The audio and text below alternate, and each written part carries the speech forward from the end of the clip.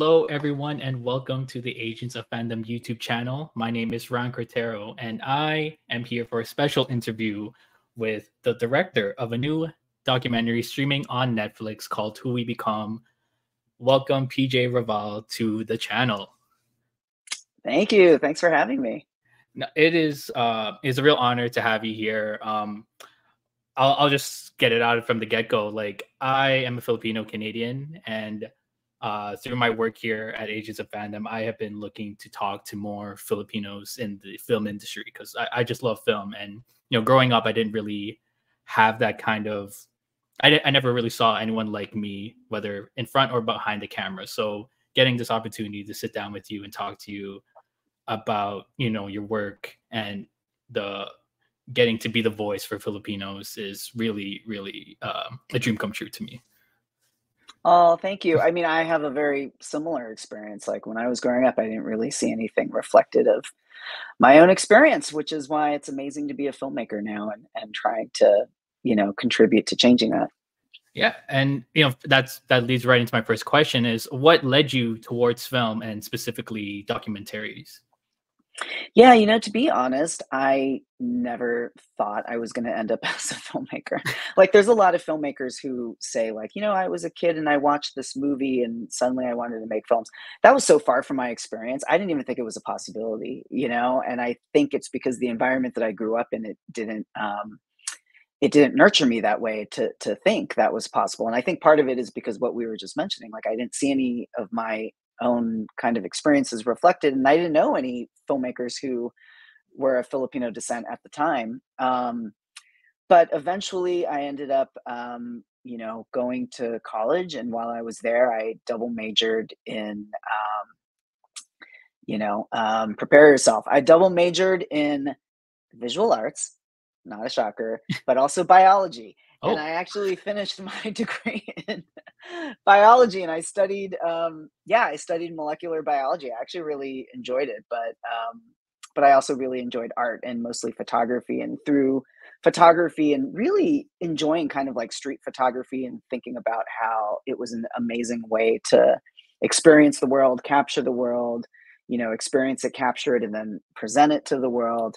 I kind of discovered documentary filmmaking, which is kind of just that to another, to another level. So yeah, it's really been kind of a surprising journey. I am surprised every day that I'm a filmmaker, but I'm deeply grateful that I am, and I can't imagine doing anything else. Oh no, I can see that through your body of work. Like, I'm glad that you pursued this because like I said, what you are presenting, like either through the experiences that you have part of the LGBTQ community or as a Filipino, like getting to have that voice. And I'm glad that you're presenting that to the world because we need more voices like that. And thank you for being part of the championing that out into the world.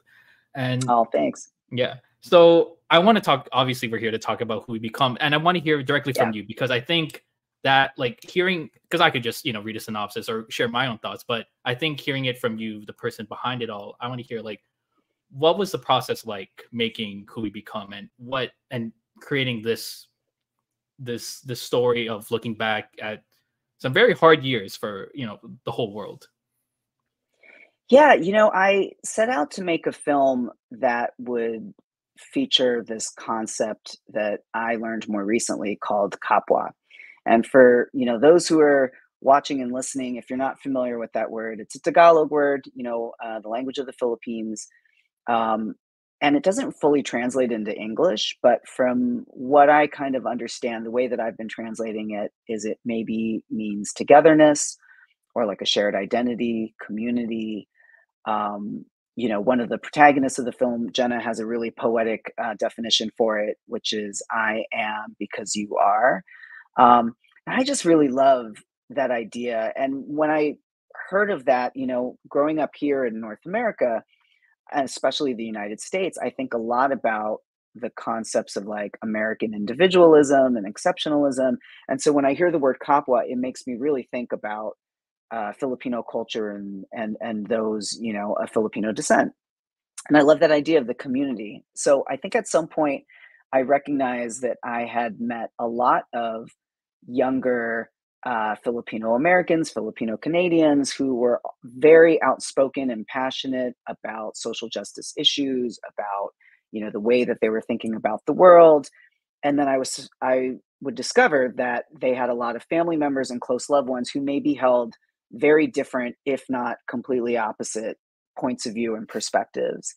Um, Yet these people managed to hold a relationship between them and not enter a kind of divisive or divided kind of relationship. And I think that's something that a lot of people jump to immediately when they think of things like politics or difference of opinions. It's very like, the holidays can be a stressful time period. I don't want to go home and like argue with my uncle, that kind of thing. And certainly that's definitely true to the, culture of those of Filipino descent as well. But I think for me, this idea of kapwa, this idea of, Filipino culture really centering this idea of community and family, um, was something I was really interested in exploring. So I set out to, make this film, and then the pandemic hit. Yeah. you know, and like everyone else, we found ourselves in really unprecedented times, really moments of transition and self-reflection. And so I thought, what better time to really be jumping into making this film and documenting, this moment. Right. And one of the great things of this film is, like you said, you're capturing these different opinions. Obviously, some you may agree with, some you may not disagree with. And I just love how clever it was that, because the film follows three different Filipinas, Lauren, Monica, and Jenna, and through their family dynamics, you see that it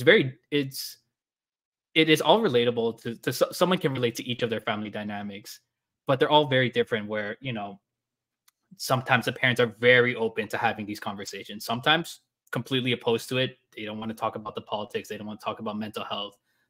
These things are such hard topics to talk about, between a parent and child. So I wanted to know, like, did you intend to have that kind of through line throughout the movie, or did it just naturally come up that, like, oh, these are all different opinions that you want to explore and see different perspectives of? I did, to an extent. I mean, I was very interested in capturing these intimate and deep and challenging, conversations. And I thought it would be an amazing way to really see the love between family members and between friends and community, because I think you really have to have that in order to enter these conversations and be vulnerable and understand that you're going to be entering a conversation with a difference of opinion, um, and still find a way to navigate through that and hold respect and hold love there, right? So when I decided to make this film, and I, decided that we would be following Lauren, Monica, and Jenna, I had conversations with a lot of them, very deep, in-depth conversations about what was going on in their lives, how are they feeling, like, what were they thinking about their relationships with their families and loved ones, and perhaps maybe making the film even gave them an opportunity to kind of enter this space, that maybe they hadn't fully gone into before. And so yeah, so we did have these conversations, and it was definitely something on my mind in terms of entering these vulnerable spaces. And I guess it was important for me to make sure these were things that they wanted to do, right? That I wasn't forcing them to do that, that they wanted to do this and could see the benefit of it. And thankfully, they all were enthusiastic about doing that. Yeah, and speaking to that, like, one of the moments that really like hit me was that conversation with Lauren and her family during her graduation night, where it's this very open dialogue, very real, of talking about, you know what are you going to do when the pandemic's over, and talking about, like, respect to parents, talking back, like, it's such a big thing among immigrant parents, especially Filipinos, where just defending your point can feel like disrespect. And again, like, a lot of Filipinos can relate to that. And I just really enjoyed how, again, that open dialogue, and uh seeing that it's there it I know this parent child relationship is such a hard thing to kind of break through, but through Lauren and her family, we really see like, the walls kind of come down and they're having this very, very open discussion. And I just want to ask from your perspective, like how, for people who are struggling to kind of get into that relationship with their parents or even parents with their child, like what is the through line to that? Like, what is the gateway to have that kind of relationship? Yeah, I mean, that's what I'm also hoping this film can be, is maybe an example, maybe a guide, maybe a tool, for some people to see an example of what's possible, and see different stages of it, right? Like the three different protagonists, they're all in different moments in their life and different ages too, and different stages of relationships with their families. And I think it's an ongoing process. It is a relationship. And I have to say, just speaking from my own experience, that I think it took me a while to really start seeing my parents specifically as people. you know, Right. like I always thought of them in a very specific way. And growing up, I held them, in a very specific way. And I think as I've gotten older and as I came into my own adulthood, I started understanding their experiences as well. And to be quite honest, I can't even imagine um, immigrating to a new country, leaving a whole family behind, you know, um, that's a certain kind of bravery and boldness that I don't even know if I have in me, to be quite honest. But that's the experience of my parents and probably many other, people's parents and generations before them as well. And I think as an adult, I can start understanding the choices that they've made, and their experience is very different from mine. And I think it's taken me a while to understand that we have different experiences and they cannot have the same expectations placed upon me or assumptions because it is different. And that is actually what they chose also, right? By coming to a new country, they have kind of they laid that groundway and path for me. And I think as I came into my own, it made me realize I needed to communicate to them what the experience was for me because it was very different for them as well. And I think we see some of that in this film, and we see different ways of approaching that, whether that be a group family discussion, whether it be a Zoom call between mother daughter, mother son, any of these kinds of modes of doing it. But I think what it takes is maybe a decision and a consciousness to kind of go there, right? Right. And so maybe the film becomes an example for someone of how to do it or what's possible. Oh, and yeah, I'll be frank, like I don't have that kind of relationship with my parents or family members like that. But seeing that's what it can be, it's inspiring to see. And like how natural that kind of came up. Like obviously I don't know the full family dynamics, but like just seeing how natural that kind of conversation come up and how open the parents are.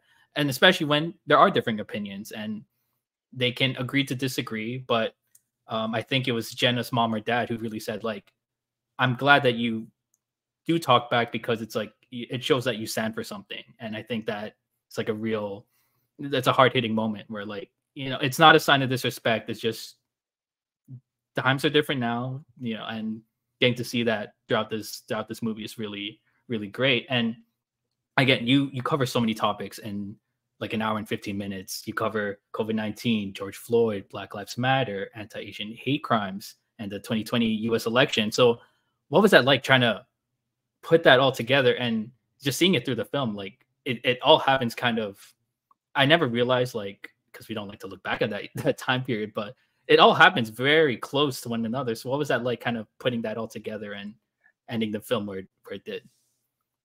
Yeah, I mean, I think when people watch the film, they realize this is what I lived through, Right. experienced also, right?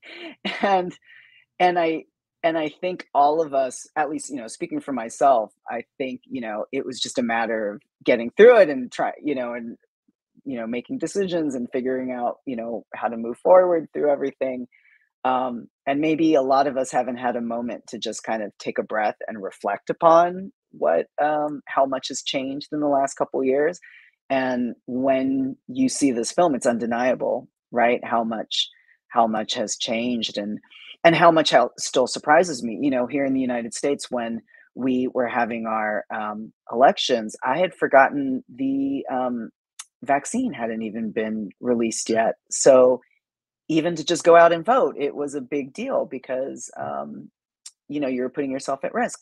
Things like that I had maybe kind of forgotten already, just kind of in the timeline. And so it was kind of a reminder of putting everything into perspective. But I think it also puts everything into the perspective of what we've lived through, what we've experienced, what we've survived, what we've grown from, and what we've learned from. And so, yeah, so I think when most people watch it, I think they are going to undeniably reflect upon their own experience within the last couple of years. Right. And one final thing while I have you is, the whole, this message of, being active, whether it's donating or just being aware of these things, like, and we get to see that through different perspectives, again, through the parents or through the kids. What advice would you have for people who are trying to try to have a more active and supportive voice to, to human lives and everything? What kind of advice would you give for them to get into that direction?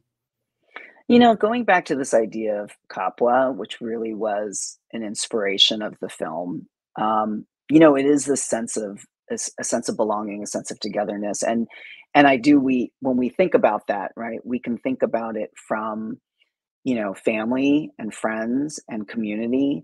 And I think one thing that for me was exciting about making this film and discovering it in the process for myself is that I have a deeper understanding of my own experience as someone whose family hails from the Philippines but was born in North America and raised here in the United States, and recognizing that my experience is very different from the generation before me.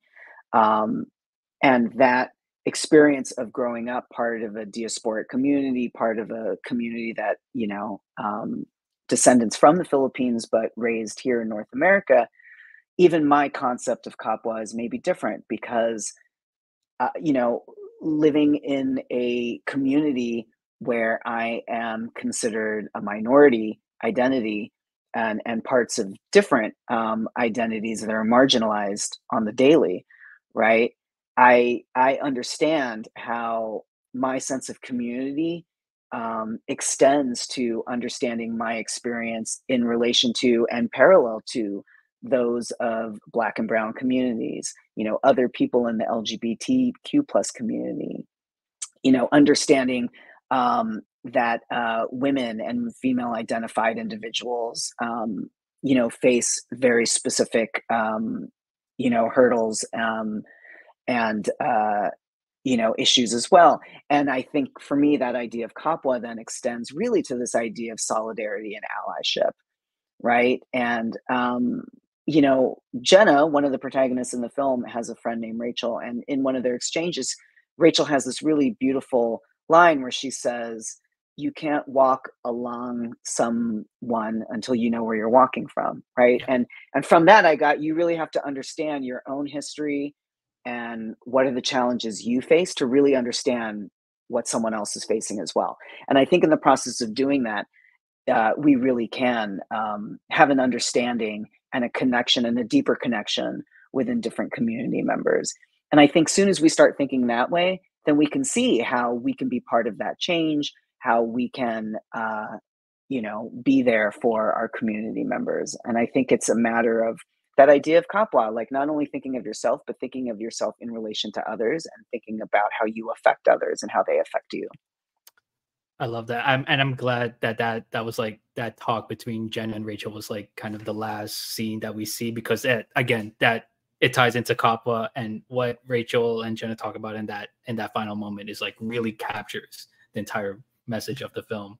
And so, I mean, I can't sing the praises enough of who we become. If For anyone who's watching, if you haven't already, please go see the film. It is now streaming on Netflix, which is great, which is amazing to see, because this Filipino documentarian getting their film on one of the biggest streaming platforms in the world. So I'm really happy that it's going to get the eyes that it deserves, because it's such an important film, and it's very relatable. Again, like, I'm part of that younger generation, so thank you so much Thank for making you. this film.